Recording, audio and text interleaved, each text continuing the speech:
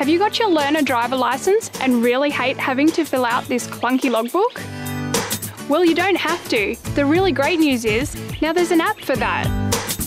It's called the Queensland Learner Logbook app, and it's free from your device's app store. This is how it works. You can record your trips in real time using the built-in timer, or enter the details afterwards, just as you would in a logbook. But remember, you must not touch your phone while driving. Your supervisor's details are also entered in the app, and they will get an email to approve each trip. Once you're logged in, the app doesn't need an internet connection to operate, and it updates to the cloud when you reconnect.